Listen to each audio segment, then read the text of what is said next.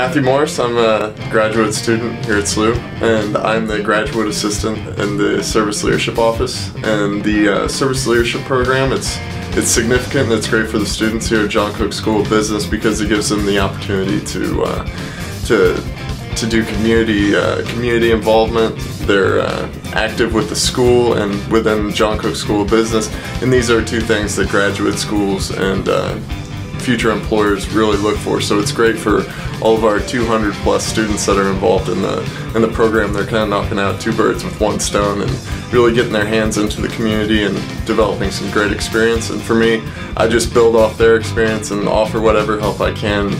It's great for me to work with the undergrads and be motivated by their efforts, and it's just a great atmosphere in service leadership.